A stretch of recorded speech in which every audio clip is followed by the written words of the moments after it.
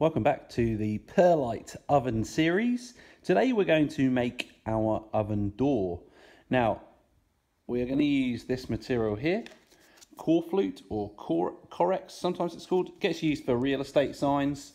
This is about 30 millimeters wide, and if I go down kind of this side, you can see how I've put it outside of the nails. Now at the very end here, this nail here is securing that in, and I haven't put it in all the way just so I can pull it out easily at the end. Got this piece of wood here, just kind of stopping the pressure of the cement perlite mix when it gets put in there, and that's screwed in so it's really easy to remove. And inside, this is where I'm upgrading the door. So here we are going to use, well, we are using rebar, and I've just got some other wire just kind of twisted on. It's quite stiff. And what we've got here is our handle form. So the plan is we're going to fill this area with perlite, maybe put a really thin layer on, and then put the rebar on top, and then backfill it. And then while it's wet, we'll put the bottom of the handle form and line it up with the bottom of the Corex. I'm not too worried if it overlaps a bit, because it's going to be quite easy to sand back the perlite mix once it's dry.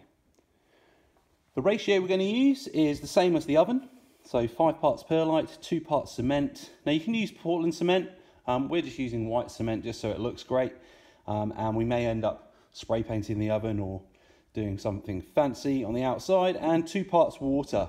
So we don't want this too wet, so I might go 1.5 water, because I don't want the water kind of like draining off the board underneath the Corflute. So we'll see how it looks, and then if I need to, I can add a little bit more water.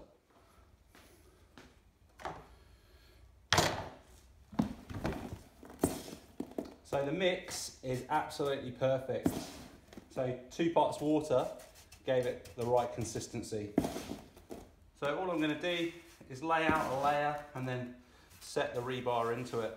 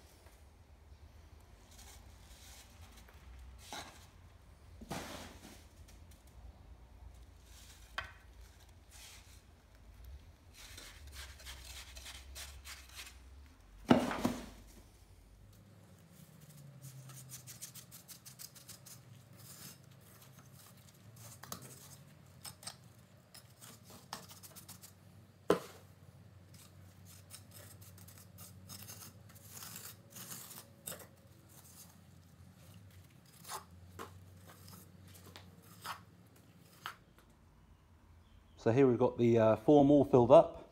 I'm not too worried if there are some little rough edges, because we're going to sand those down. And I'm sure someone will ask a question about why were the nails on the inside.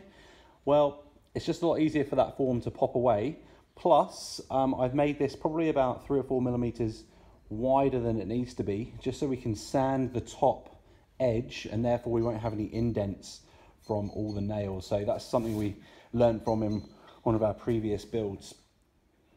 So this will probably be left for at least a couple of weeks before we move this.